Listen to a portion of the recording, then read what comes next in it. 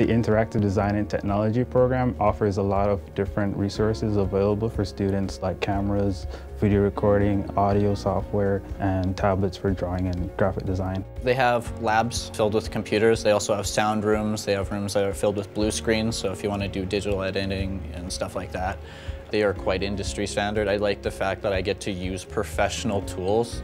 Many of the students have an idea of what they want to do, so as instructors, we work with the student to help them pursue their own passion and learn the skills that they need to make that come to life. The instructors usually come here with well over 10 years of industry experience. It's somewhat of a generalist program, so a lot of their learning will take place in the workforce.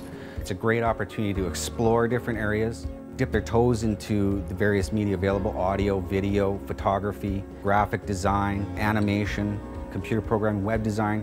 In addition to that, we teach project development, walk them through the process of working on a project team, and even what would be required if they wanted to start their own company in interactive design. We talk with industry as well to stay on top of what is important for them, so that when the students make it into the industry, then they're ready for those kind of changes.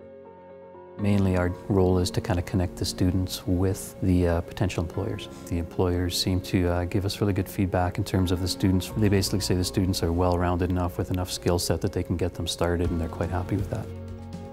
The Interactive Design and Technology program will get you up to industry standard at a really fast rate, so you can go out into the world and make the designs that you want to make.